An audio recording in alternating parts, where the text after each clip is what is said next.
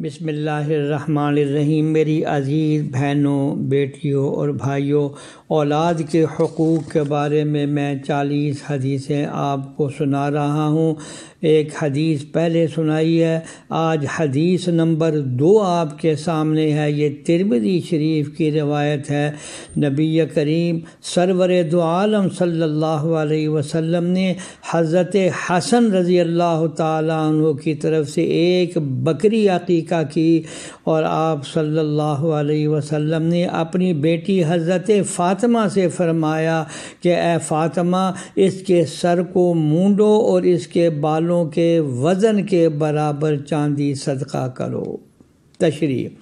رسول اللہ صلی اللہ علیہ وسلم نے حضرت فاطمہ رضی اللہ عنہا کو حضرت حسن رضی اللہ عنہ کے بال مونڈنے اور ان کے وزن کے برابر چاندی صدقہ کرنے کا حکم فرمایا ہے، تاکہ بچے کی طرف سے کچھ صدقہ ہو جائے۔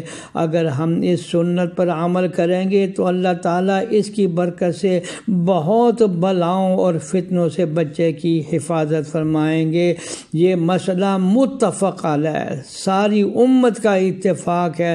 عقیقہ سنت ہے، اور عقیقے کے جانور میں قربانی والے جانور کی تمام صفات ہونی چاہیے۔ عقیقے کے لیے امت کا عمل 2 جانور یعنی بکری یا دمبا کا ہے، لیکن ایک بھی کر سکتے ہیں۔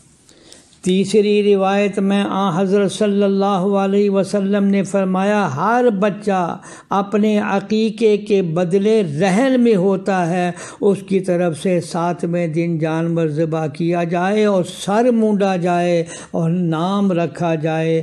اس کی تشریح میں علماء نے لکھا ہے کہ حدیث مذکورہ میں تاکید کے ساتھ حضرت صلی اللہ علیہ وسلم نے فرمایا کہ جب تک بچے کا عقیقہ نہ کیا جائے وہ قرضے کی زد میں ہوتا ہے۔